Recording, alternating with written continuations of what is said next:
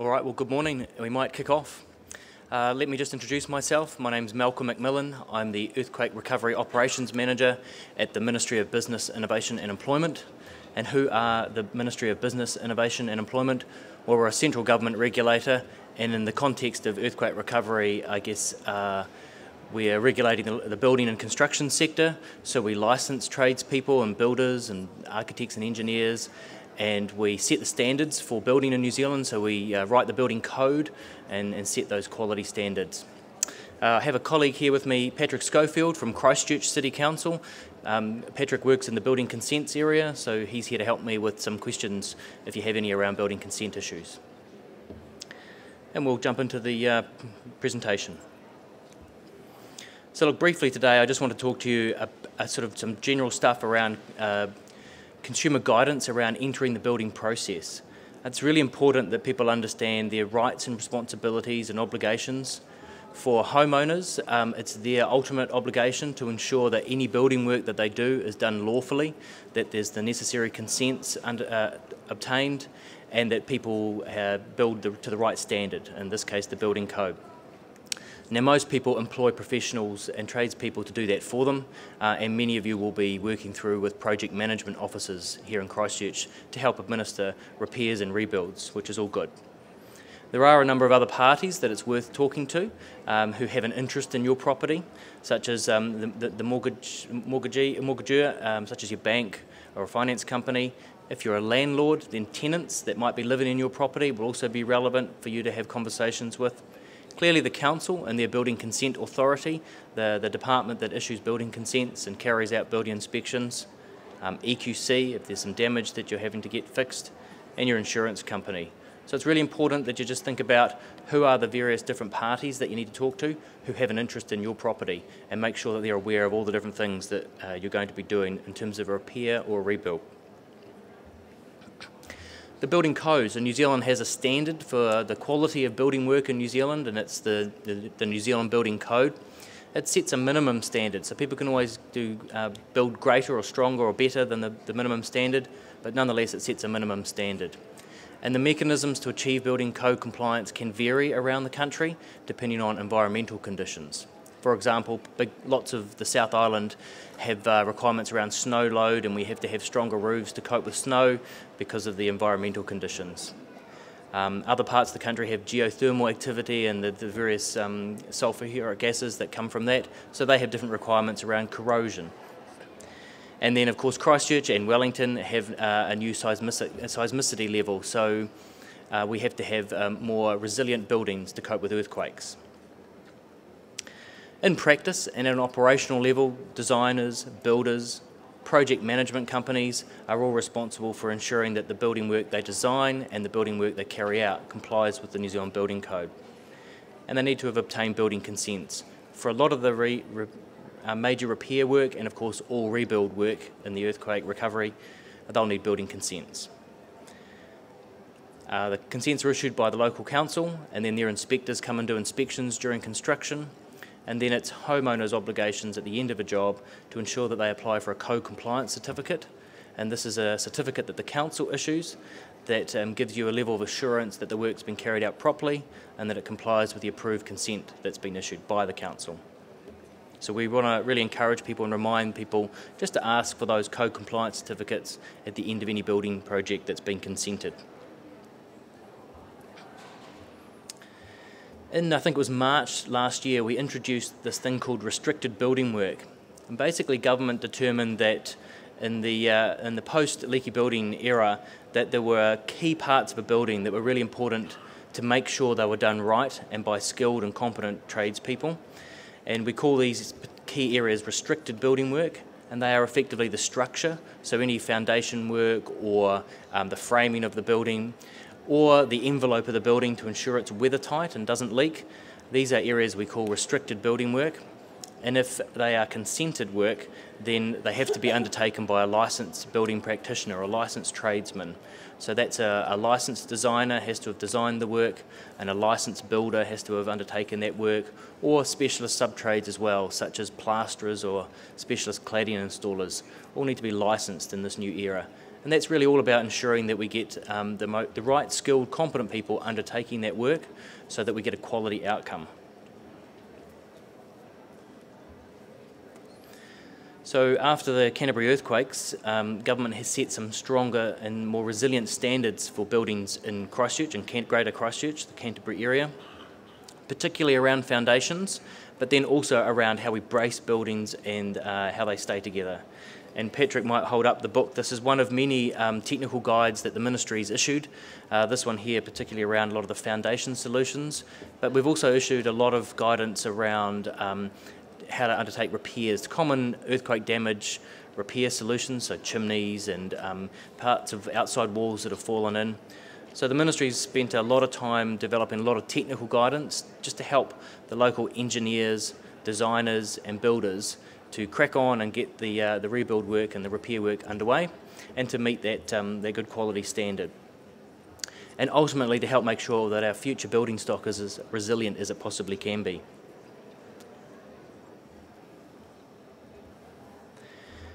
It will come as no surprise to all of you that there are areas of Christchurch that are more prone to liquefaction should we have another significant earthquake, and there are areas that are not. And the ministry has classified properties in Christchurch into technical classifications, and you'll all be familiar with the TC 1, 2 and 3 categorisation system. In some of those areas at greater risk or prone to liquefaction, such as technical category 3 classified properties, we're really encouraging the use of lighter weight clad buildings. The weight of a building directly relates to the performance of that building, and one of the big learnings from the February 2011 earthquakes was that buildings that had lightweight claddings that didn't weigh as much on the land performed better than those that had heavier weight claddings. We saw a lot of brick veneers come down and a lot of concrete tile roofs get sort of tossed around and come off their rafters. So moving forward, we're sort of unashamedly encouraging people to think about lightweight claddings if you're in those areas that are prone to liquefaction. There'll be a number of repair jobs to your house that actually replacing the cladding can help to make that building more resilient moving forward, and it may even make the difference between what might have been a rebuild job can then become a repair job if you can change the cladding system. So these are all discussions to have with insurance companies and project management officers and work through those various issues. Look, typically a sort of a 3-bedroom, 150 square metre timber weatherboard sort of bungalow, might weigh about 20 tonnes or thereabouts. Put concrete tile roof on it and brick veneer, and you could be up around the 60 tonne. So it can almost triple the weight of a building by having some of those heavyweight claddings on them, and that's a lot of weight that goes onto the land that needs to be supported when there's liquefaction or lateral spread. So in TC3 we're really encouraging people to keep it light with the cladding systems. A couple of years ago, the ministry issued a compliance document called the Simple House Acceptable Solution, and this was a guide to help people to design modern, contemporary, architecturally designed but affordable homes, and we're encouraging people to look at that on our website and to consider that if they're in the rebuild situation. It provides a quick, easy way of achieving a co-compliant house and design. It helps the council to review and sign off the building consent because they can have confidence that it complies with the building code. There's a lot of lightweight clad solutions in there as well. So we're encouraging people to think about that as a housing design solution for them. Some other tips.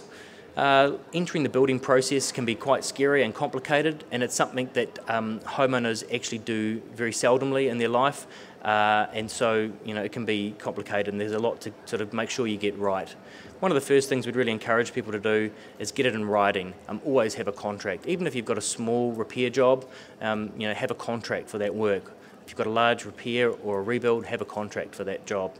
If you're going through one of the project management offices or a group housing company doing that work, they'll have standard contracts and terms and conditions.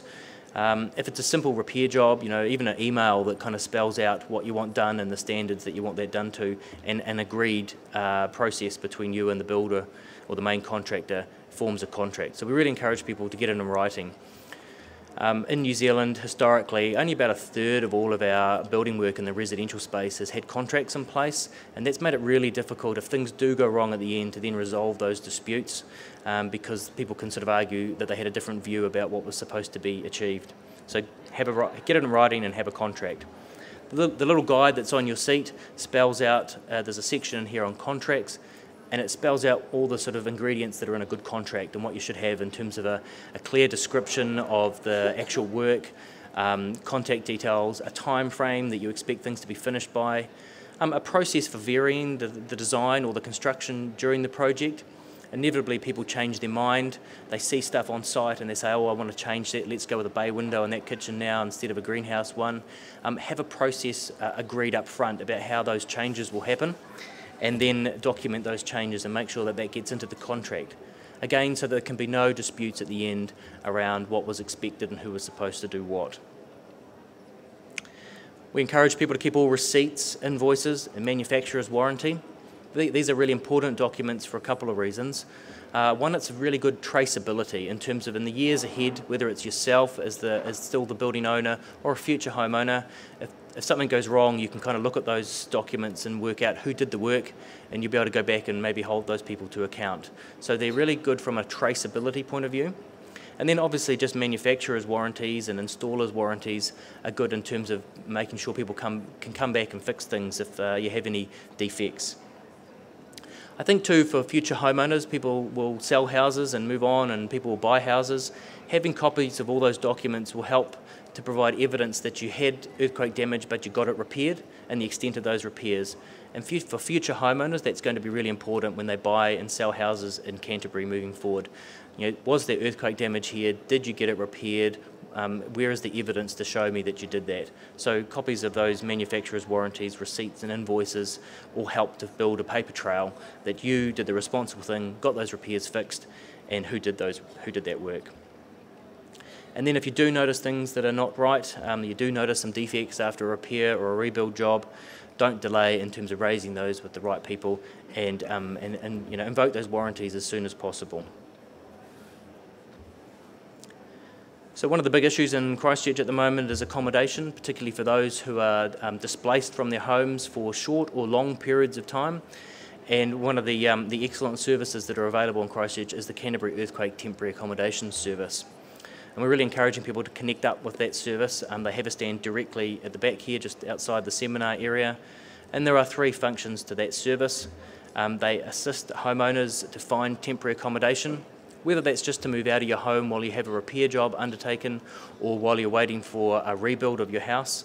Then the people at the Canterbury Earthquake Temporary Accommodation Service help to match and place people into temporary accommodation. That's both in the private rental market and also in the temporary villages that the Crown has built. There's also financial assistance. For some people, they will be incurring a double housing cost. They'll be paying a mortgage on a earthquake damaged property, and they might have to go and rent somewhere temporarily while that house gets repaired or rebuilt. So there's a double housing cost for them. And once they've exhausted their insurance temporary accommodation supplement, then the temporary accommodation service can provide financial assistance for those households. It's non-means tested, and it's there for people to tide them over while they get those repairs and rebuilds done. And then the other key and third component to the service is just the Earthquake Support Coordination Service, a whole bunch of dedicated people to help guide people through and navigate their way through all the different issues, insurance and planning for the future, accommodation, budgeting, just to help connect people up to the right services that people may not always be aware of and that exist out there. And there's some contact details there in terms of the Temporary Accommodation Service, or CTAS for short. The Ministry of Business, Innovation and Employment, we've got a website with a wealth of information on it around technical categories, foundation solutions, repair solutions to buildings. Christchurch City Council, of course, have got an important role in terms of the whole consenting of all of this. And we've all got stands. The Temporary Accommodation Service has a stand just to the back of us here outside the seminar area. The ministry is next door to that as well, so don't be afraid to come up and have ask questions of us. And then also the council are just further down the aisle here as well. So that's kind of me in terms of the key things, and I'm really available to answer a whole bunch of questions if people have those with my colleague Patrick from the council. So open to take questions. If people have questions, please raise your hand and we'll get a microphone to you because we are recording this seminar, and so it'll be helpful just to pick up the voice. Does anyone have any questions?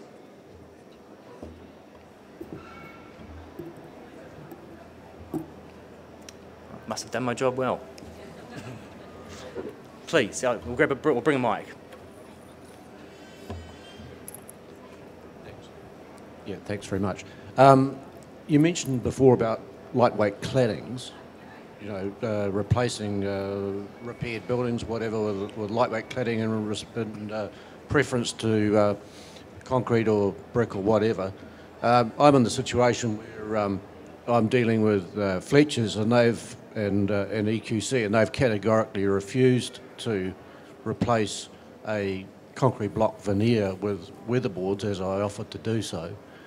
They say whatever was there has to go back. Have you got any comment about that? It's a repair job, is it?